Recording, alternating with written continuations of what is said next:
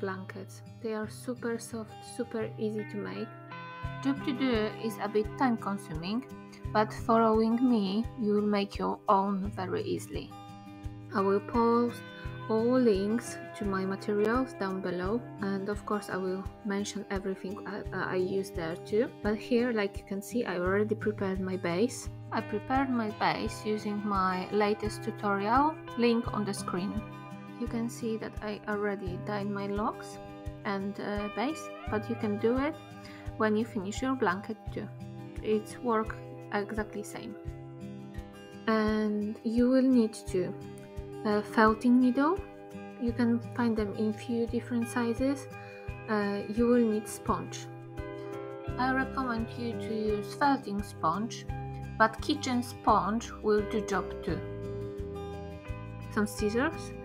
My base is around 36 centimeters, so I will use around 100 grams of locks to make 3 layers. You can also cut your shape from already felt, but I don't recommend that because it's very hard to wash it later, and sometimes you will have to glue another layer under to prevent locks from falling out.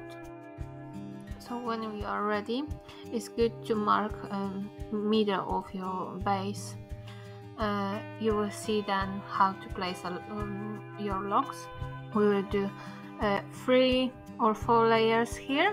It depends how thick you want your blanket to be. I already prepared my locks, and it's very important to make them more fluff, so you can brush them or you can separate them using your hands. And when you have them prepared, it's time to decide how you want to place them on your blanket. You have to put your sponge under your base and place all locks as tight as you want. I like them quite tight, so the locks are very close together. And you're taking your needle and you just start punching them. This is really time consuming. You have to be very precise. But when they are ready, they should look like that, and you should be able to pull them and they should stay in place. If they do, that means you did a really good job. And now we have to repeat that to finish our first layer. This is how our blanket look when we finish first layer, and I think look pretty already. You can leave it like that, or you can go and do a few more layers.